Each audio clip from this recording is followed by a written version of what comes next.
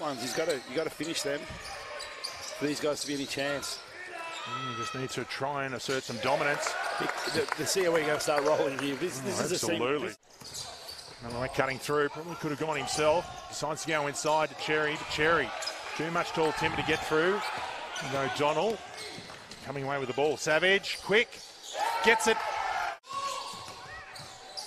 Danes in traffic, finds Akamamoy. He drives on the left, runs into O'Donnell though. Sixth trip has been the worst, and it came back to the fact that Marley were very good in that game, and we had a shocker. Well, someone who didn't have a shocker is John Furphy with a big three there. Top to Henschel, O'Donnell. Back to Henschel.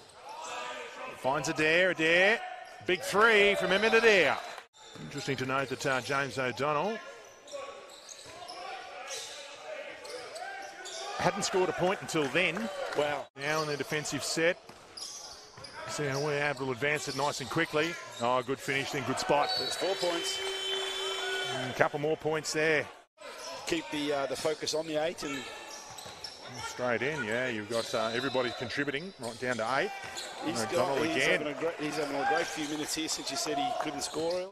Over the halfway. Not mucking around the COE. Nah, shifting the ball well. Look at that.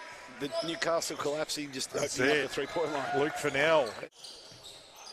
Neutralifies Savage. Savage has been on the bench for a little while. O'Donnell, nice touch.